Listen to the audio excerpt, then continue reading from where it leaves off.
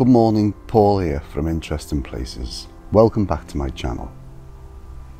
Today I'm going to do a video slightly different.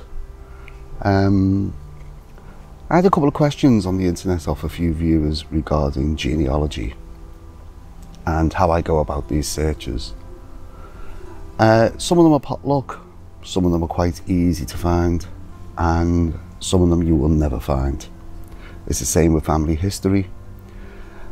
If you don't get the trail straight away, then it can just come to a head.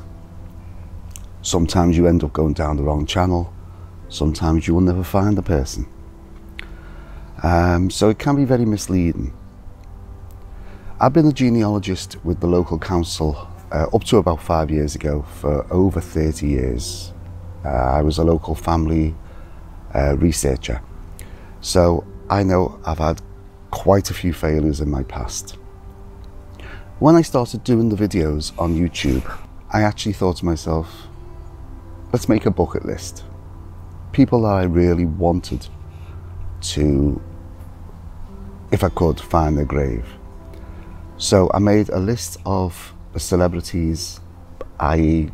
TV personalities, movie stars, musical stars, and I made a list of probably about 15 that I wouldn't mind finding. And this lady was one of them. But straight away it came to a head. Within minutes I could tell this was going to go nowhere.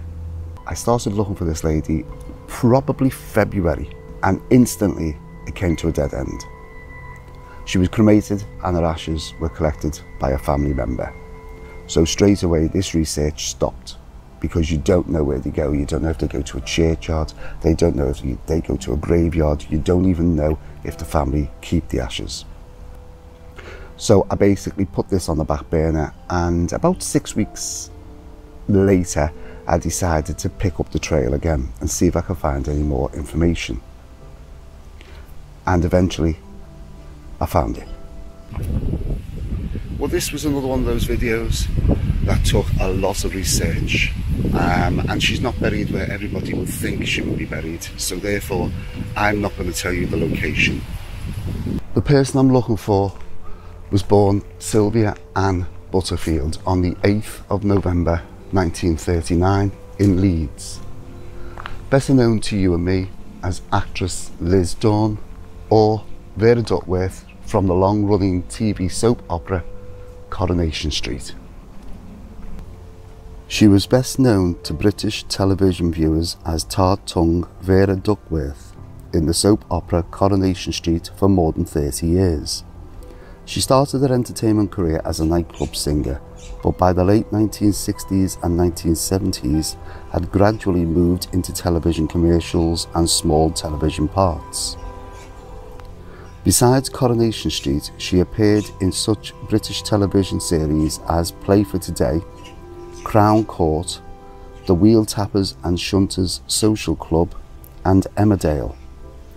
For a long-time role on Coronation Street, she was honoured with a Lifetime Achievement Award at the 2008 British Soap Opera Awards. She was also honoured with an MBE at the 2000 Queen Birthday Honours. Liz Dawn was diagnosed with emphysema, and she was written out of the soap in 2008 when Vera died in her sleep. Liz Dawn died on the 25th of September 2017 in Whitefield, Bury, Greater Manchester. Her funeral was held on the 6th of October 2017 at Salford Cathedral and was attended by all the cast from Coronation Street. Well, that leaves me time enough to show you the final resting place of actress Liz Dawn.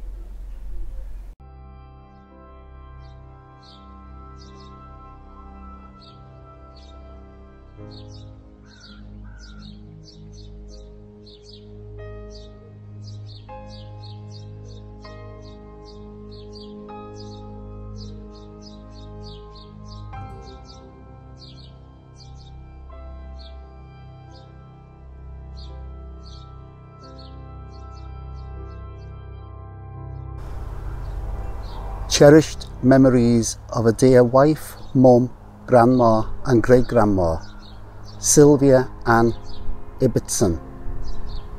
Liz Dawn MBE died the 25th of September 2017, aged 77. Those we love don't go away, they walk beside us every day.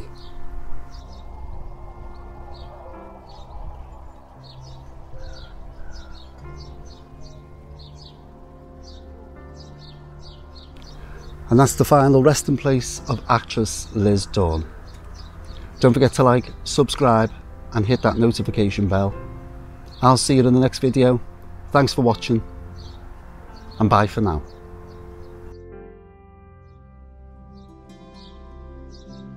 Not a lot, Mrs. Walker. It's there I want to say. Me, love.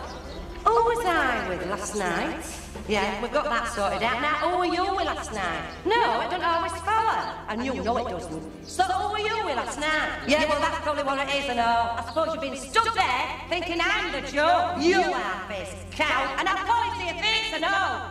Do you know you've no more morals, you than a cat?